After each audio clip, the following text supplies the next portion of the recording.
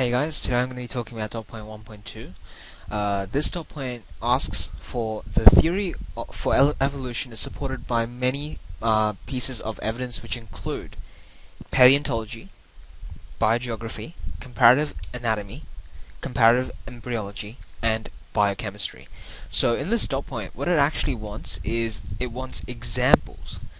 So word for word, we have to describe using specific examples how the theory of evolution is supported by the following areas of study, which I will go through inside this entire process. Okay, so let's start. First off, I'm going to talk about paleontology, and that is the study of fossils, which ultimately provides evidence that living organisms have changed over time. Now, the paleontology is very useful, and main reason is because you can actually derive these transitional forms, which are examples of organisms which indicate the development of one group of organisms from another or form a common ancestor. When I say common ancestor, that means that through these transitional forms, we are able to derive a common ancestor regardless of whatever animals, whatever organisms there were in between. So these transitional forms actually help us in deriving this theory of a common ancestor, as well as the development of a group of organisms. Okay, so as this dot point asks for specific examples, what I'm really going to be focusing on is the example itself. So in paleontology, the example I used was mammal-like reptiles, which had a jawbone between that of reptiles and mammals, which were discovered in the late Permian, which is a geological period between 0.2 to 0.5 million years ago. That there is evidence that these mammals, mammal-like reptiles, such as these therapsids, were warm-blooded, which is also characteristic of mammals, and the jawbones of the reptile, which is also called the therapsid, and mammal support this theory. So I have a little diagram here just to illustrate what I'm trying to say, if my text was a little garbled.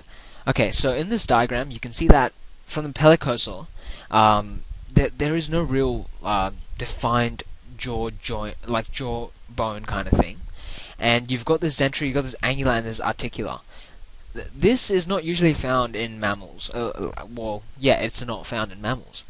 And then this fossil, which discovered these features, later on they were able to discover a fossil very similar, called a therapsid, which was a reptile.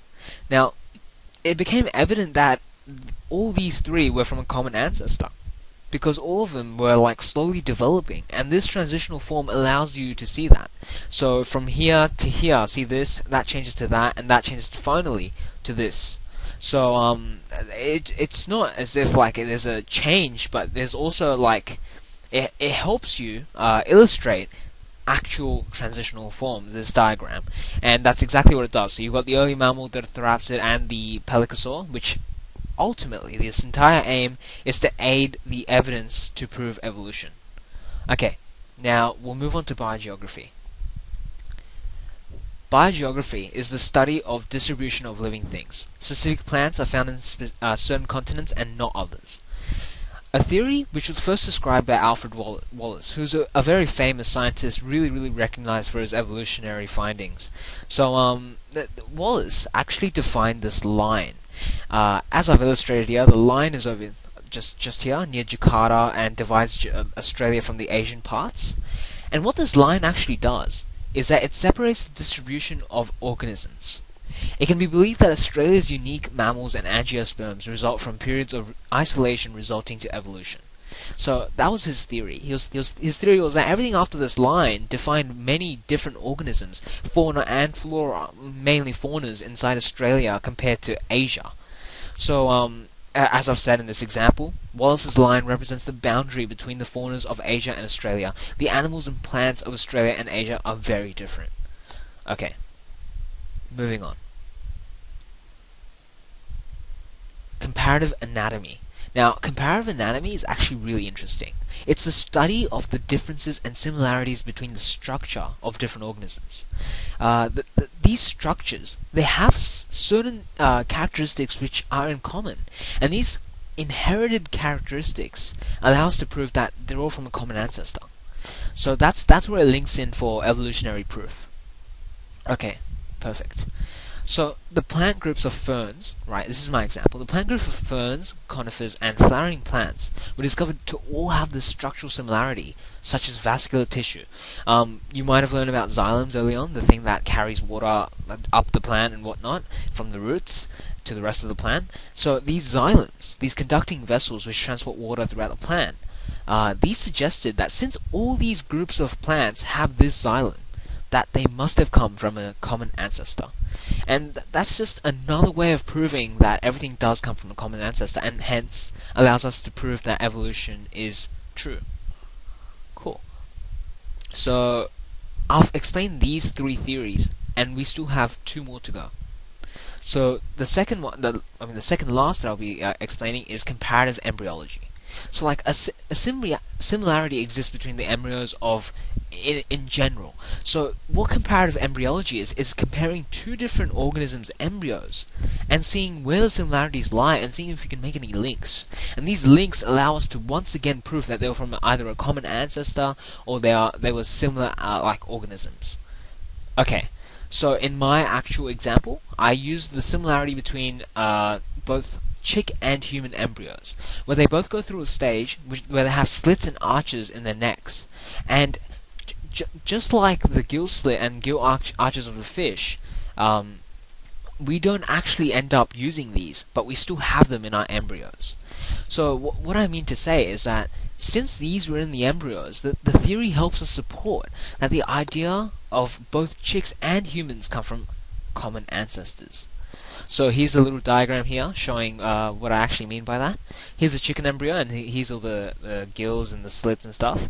And that's a tail here. Human embryo, we've got the same thing. So this little similarity inside our embryos may help us support the fact that we come from common ancestors. Okay. And leaving my favorite to last, biochemistry. Biochemistry is actually studying a wide range of animals, and having allowed for that discovery to possess many similar molecules, you can actually check using the hemoglobin, RNA, and hormones if these organisms are similar in any sense or came from the same organism, like common ancestor. What I mean by this is that through studying these proteins, scientists look at the amino acid sequences as a clue to relationships. So in DNA hybridization, in my example, I've got two bird species. They're split and recombined as hybrid. The more heat it takes to split this hybrid, the more closely the birds are related. What that basically means is that these two DNA parts, they're mixed together. Now they're trying to take these this hybrid, they're trying to split this hybrid using heat. Now to prove that they're joining and they can actually, these two strands can actually perfectly match.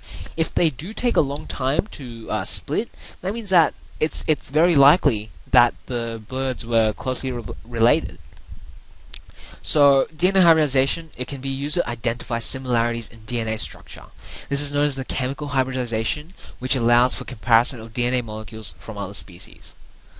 Alright, so I've just had a really quick rundown of every single one that we actually need to look at. I've given you specific examples, and let's just hope you can remember this on the HSC day, because this stuff is absolutely crucial just to remember in your head. And it's stuff that if you learn it, and if you understand the concepts, then the example should come to you, no worries. So I really do hope this helped, and see you next time.